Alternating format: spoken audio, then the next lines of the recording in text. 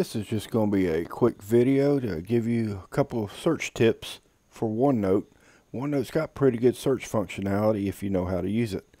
So to demonstrate this, you have your search bar here, and you'll notice your first options here are you can search all notebooks, or you can find on a specific page in a notebook if you have a really long note like I do in some places and you need to find something on that page. You'd make your selection here, but for the purposes of this, it defaults to all notebooks. I'm going to do all notebooks because this is a little trick that's going to show you how good of a search engine's in this OneNote application. So I'm going to search for the word tabernacle, something I've written quite a bit about.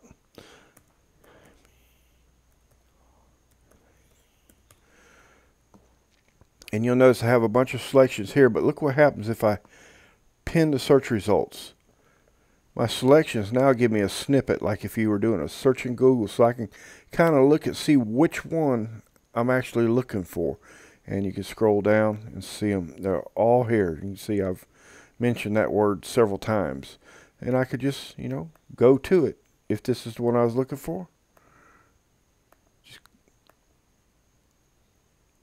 I'm already on that page, so let's go to another page.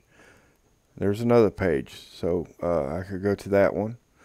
Go to any of them. When you're done with your search, just click, and that's all there is to it. So that's give you some quick, easy ways to do a search. If this has helped you, how about leaving a like, thumbs up, leave a comment, subscribe, refer this channel to somebody, help the YouTube algorithm get hold of it. Thank you. You have a good day.